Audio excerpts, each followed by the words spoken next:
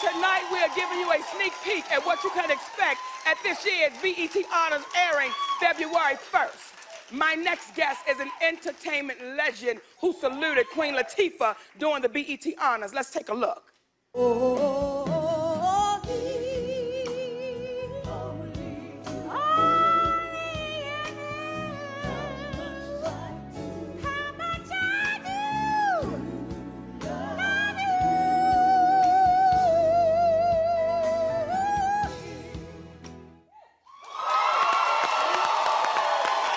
Please help me welcome Miss Patti LaBelle.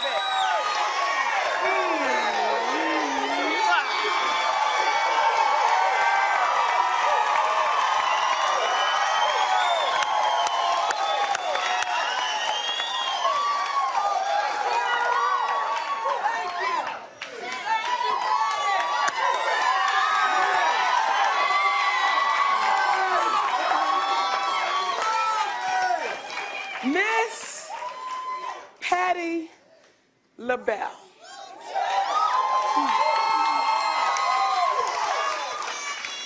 I can't even begin to tell you the emotions that I'm dealing with right now to have you sit on this sofa across from me, because you've put some words in my spirit and the stuff you fed my soul, baby. I am so appreciative and grateful and humble in your presence. So all of that applause, you deserve every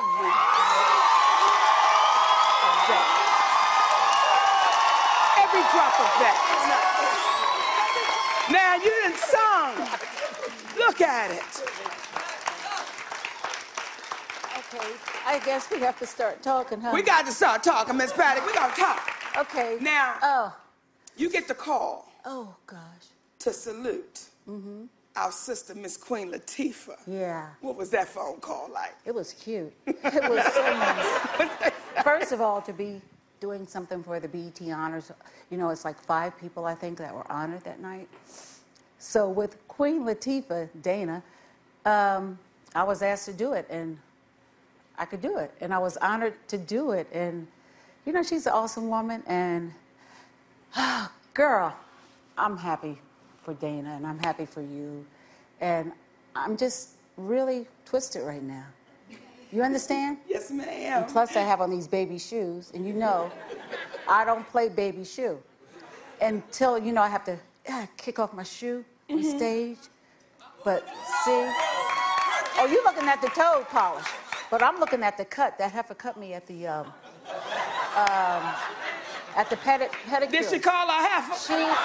That's why we love Mama Patti, baby. She said that heifer done cut me at the start. That's why we love you. She cut me, so these are the pumps that I bought to wear. But I have to hop around now in little baby shoes. But they look fabulous, but it's okay, Mama. Right? Because they on Patti LaBelle's feet. You can come on here barefoot. See? See that? You can. It's all right, sugar. She ain't really do no damage. Okay. Yeah, she ain't really. Okay. And y'all know she will, so don't do that. Don't do it.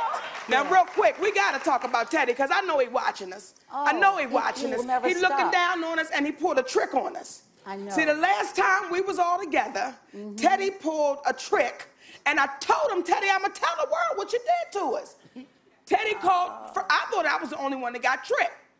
Hey, baby, listen, I need you to come to this little function. That's what he said. This little function that I'm having with a couple people.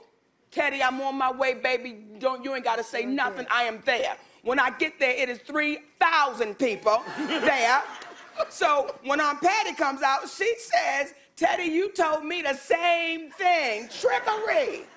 Trickery. Well, what a good trick. What a good trick. Wasn't with it? Teddy Pendergrass and that long relationship in the music industry. Tell us the man that he was. Well, he was my brother. I mean, he protected me. It's like when he was walking, it was like he was protecting me from men and stuff, like bad guys. And even in the chair, he was protecting me. I said, Teddy, it's okay. I want that one. I got this, okay?